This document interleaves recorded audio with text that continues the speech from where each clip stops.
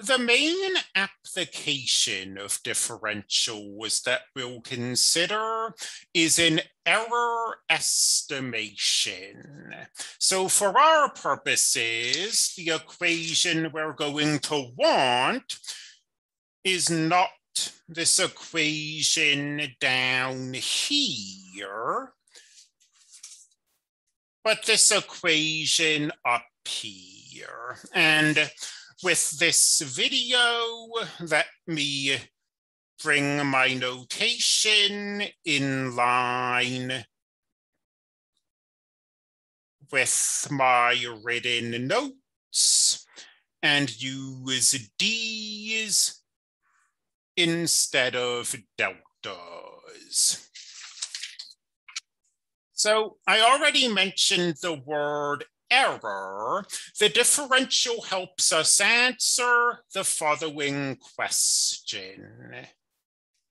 Suppose you have a relationship between x and y, where x is some quantity that you can physically measure. And you measure x and then use that value to calculate y. Well, anytime you measure anything, there's going to be some amount of measurement error. Like if you're measuring a distance, you're probably not going to be accurate to 1/10,000th of an inch. Like if you're using a ruler, maybe you'll be accurate to 1/8 of an inch. And that raises the question, you measured x. When you measured x, there was some error. You used that value of x to calculate y. How badly will the error in x reflect in the calculated value of y? Well, in terms of what we have here, x sub 0 is your measurement. Dx is your measurement error. And dy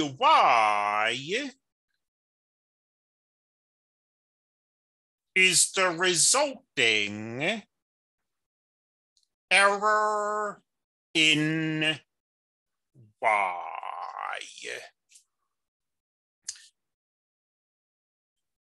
To give a concrete example, suppose you want to know the area of a circle.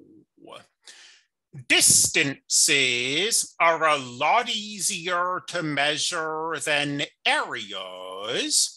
So if you want to know the area of a circle, what you should almost certainly do is measure the radius of the circle and then use that to compute the area. Suppose that you measure a radius of 20 inches. However, you have measuring error of 1/8 of an inch. We can use this 20 to find the area. But since this radius is wrong, this area we calculated is also going to be wrong.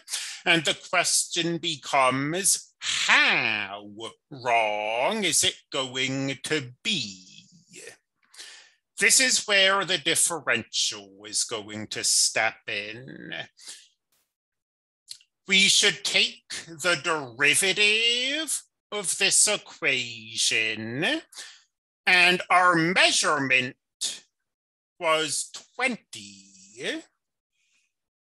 So we should take the derivative of A and stick 20 in there.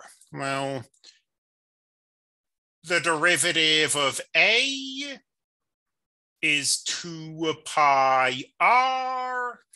We stick 20 in there. 40 pi. And the differential equation with r's and a's instead of x's and y's is dA equals f prime of r0 dr. We A prime of r0 dr. We calculated that. dA equals 40 pi times our measurement error of 1/8 of an inch, which gives us an approximate error of 15.71 square inches. So if our radius isn't off by more than 1/8 of an inch, this area shouldn't be off by more than this. We sometimes turn our error into a percentage. So 15.71 divided by 1,256.63 times 100% gives an error of 1.25%. And the point of using a percentage is to keep these numbers in perspective. Like, is 15.71 inches squared a big number or not? That doesn't have an objective yes or no answer. There are situations it would seem big. There are situations it would seem small.